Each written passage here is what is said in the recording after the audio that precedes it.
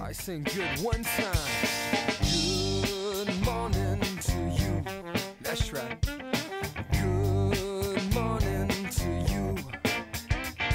It's a brand new day for music, and I'm ready to rock with you. Good morning to you. Good morning, children. My name is Mr. Luthor. I'm going to open us up in prayer today. Dear Jesus, thank you for this new day to be alive. Thank you for dying on the cross for our sins. Please forgive us for all of our sins and make us right with you. We welcome your Holy Spirit presence today. Please be here with us and meet with us. We want to know you more. Please help us to listen to your word, listen to your Holy Spirit's voice, and change us from the inside out to be more like your Son, Jesus.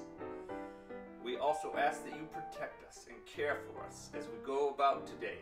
We love you, Jesus. We worship you alone. Thank you. In Jesus' name, amen. What is the fruit of the Holy Spirit? Galatians 5:22 and 23 tells us the answer. Oh, the fruit of the Spirit's not a coconut. The fruit of the Spirit's not a coconut. If you want to be a coconut, you might as well hear it. You can't be the fruit of the Spirit, cause the fruit is love, joy, peace, patience, kindness, goodness, faithfulness, gentleness, and self-control. Love, joy, peace, patience, kindness, goodness, faithfulness, gentleness, and self-control. Oh, the fruit of the Spirit's not a cherry. The fruit of the Spirit's not a cherry.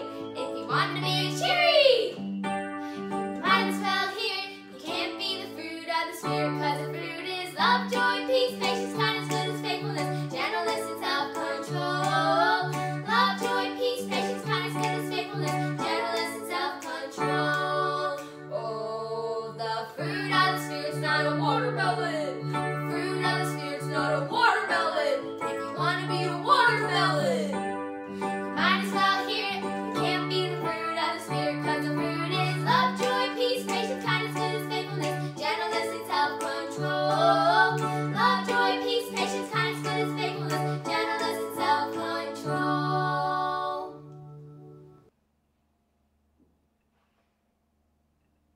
All right, great job singing, everybody. Hey, guess what our memory verse is for this week? I know what it is. I know you know what it is. I want to know if the kids can guess. What do I want to tell them? Okay, well, I guess we're going to tell you what it is.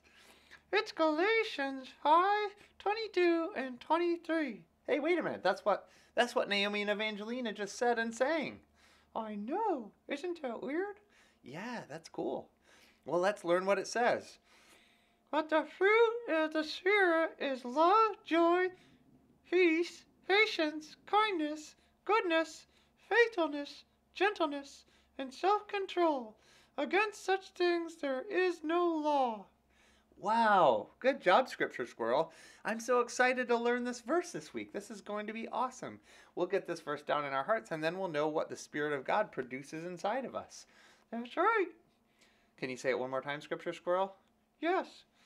But the fruit of the Spirit is love, joy, peace, patience, kindness, goodness, faithfulness, gentleness, and self-control. Against such things there is no law. Excellent job. Thank you, Scripture Squirrel. No problem. Anything else you want to say? Hi, kids. I love you. All right. Thank you, Scripture Squirrel. What a treat. Well, I wonder what we'll learn about today in the daily devotion for January 4th, the fruit of the Spirit. That's what we're learning about. How cool is that? But the fruit of the Spirit is love, joy, peace, forbearance, kindness, goodness, faithfulness, gentleness, and self-control. Against such things there is no law. Galatians 5:22 and 23. You'll notice the word forbearance in there instead of love, joy, peace, patience. Forbearance is a synonym for patience in a different version. Okay, how many fruits can you name? Apples, oranges, pears, bananas, kiwis, kumquats, mangoes, avocados, strawberries, raspberries, blueberries. the list goes on and on. Did you know there is a fruit called a donut peach? That's right, it looks like a donut, but it tastes sweet. Well, donuts taste sweet, but it's not a donut, it's a peach. This kind of peach was first grown in China. Hundreds of different fruits grow in countries around the world. These are fruits we can see and touch and taste. The Bible describes a different kind of fruit called the fruit of the Spirit. This fruit refers to actions and attitudes that please God, things like kindness and patience. When our hearts are filled with God's Spirit, He helps us to show love to others. He helps us to be joyful and patient even in difficult situations. When we do these things, other people see the fruit of the Spirit in our lives. So, an action for today would be to draw 9 different fruits on a piece of paper and then associate one of the fruits of the Spirit with each of the 9 fruits. So if you like to draw, that would be a fun job for you to draw 9 different kinds of real fruit and then put the names of the fruits of the Spirit on them and associate which ones go with which words. Love, joy, peace, patience, kindness, goodness, faithfulness, gentleness, and self-control. And you can tell when the Lord is moving in your life, when the Holy Spirit is working in you, when you are showing those 9 things. That is the fruit of the Spirit. Let's pray. Lord, thank you for the Holy Spirit. Please fill us with your Holy Spirit so that we can produce the fruits of the Spirit in our lives, Lord, of love, joy, peace, patience, kindness, goodness, faithfulness, gentleness, and self-control.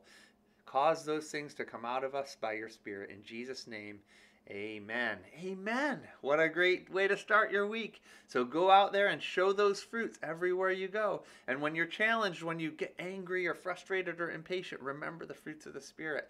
Let the Holy Spirit work in you and change you and your attitudes and thoughts and responses. In Jesus' name. All right, let's go out with a blessing and a song. May the Lord bless you and keep you.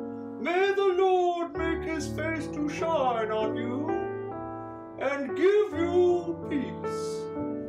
May the Lord lift up the height of his countenance on you. May the Lord protect you and keep you safe from all harm and trouble. In Jesus' name, amen.